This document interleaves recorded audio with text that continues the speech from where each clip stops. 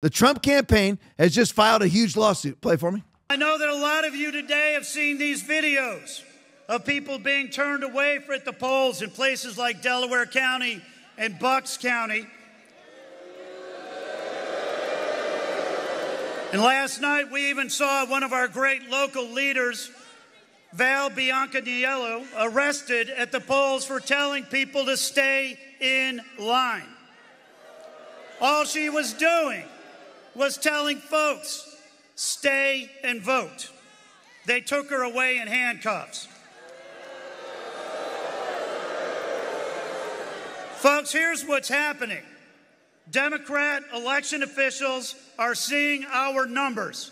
They're seeing our turnout. They are seeing us breaking early vote records across Pennsylvania.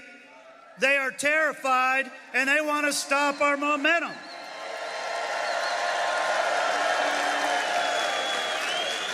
We are not going to let them suppress our votes. We are going to fight.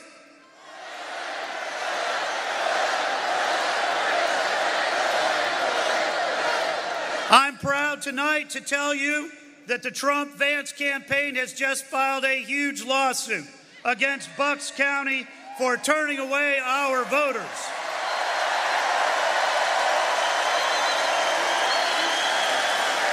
We are going to fight this thing in court, and all we ask of you is to stay in line. Donald Trump needs your votes. Donald Trump needs Pennsylvania, and America needs Pennsylvania. We are going to swamp the vote, and we are not going to let the Democrats stop us. 9 years ago, I know that Let's talk about this. Mama Via writes here, I hope Laura Trump has someone from the RNC station in Bucks County the next few days. Listen, that's you have to give credit where credit is due. I've been highly critical of the RNC, but not since Laura Trump has taken over, because they are suing now. This is what you have to do now. You go after Bucks County now, and then the next day they're letting people vote at 4:30 that are already in line. They're not closing down the polling places inexplicably at 1:45. You jump on it now. You don't let the fraud happen, then try to litigate it post-election when everybody has like 12 days to certify the election. Why do they only have 12 days? Because they wanted to make it only 12 days, so they have to certify fraudulent elections. So there's no time to litigate anything. There's no time for a forensic audit. They don't want there to be any time. So we have to certify. We have to certify. Brad Raffensperger in Georgia, we have to certify. No, you don't. No, you don't.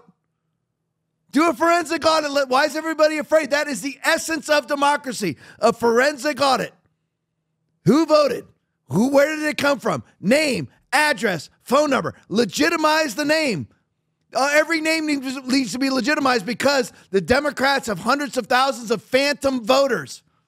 How do they create phantom voters? When you have no signature verification needed, you have mass mail-in balloting, no ID requirements. If there's no ID requirements, what stops me? Can't do this in the state of Florida, but in the state of Pennsylvania, in the state of Michigan, if there's no voter ID requirement at all, what keeps me from voting in every county 3 times?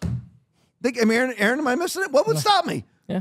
If I go in there and there's no ID requirements, where they go in and they check you off as a registered voter, that's what they do here in the state of Florida. You go in and you have your driver's license. You are already a registered voter. And when you go and show your ID, they check you off.